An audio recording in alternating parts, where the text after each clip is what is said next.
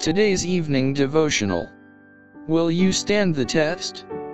Thou shalt remember all the way which the Lord thy God led thee these 40 years in the wilderness, to humble thee, and to prove thee, to know what was in thine heart, whether thou wouldest keep his commandments, or no.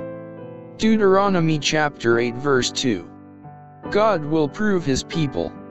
If the message, the 1844 proclamation, had been of as short duration as many of us supposed, there would have been no time for them to develop character.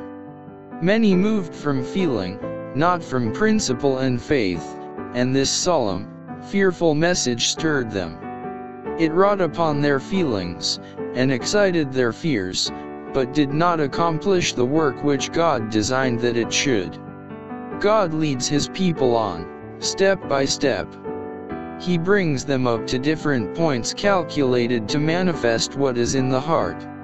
Some endure at one point, but fall off at the next. At every advanced point the heart is tested and tried a little closer.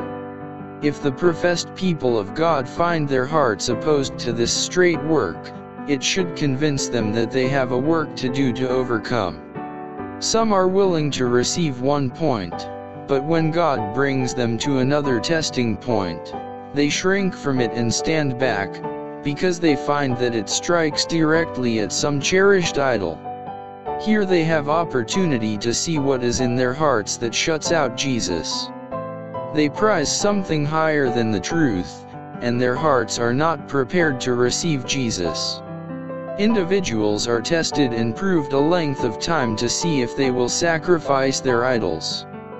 Those who come up to every point, and stand every test, and overcome, be the price what it may, have heeded the counsel of the true witness, and they will receive the latter rain, and thus be fitted for translation. God proves his people in this world. Here, in this world, in these last days, persons will show what power affects their hearts and controls their actions. If it is the power of divine truth, it will lead to good works. It will elevate the receiver, and make him noble-hearted and generous, like his divine Lord.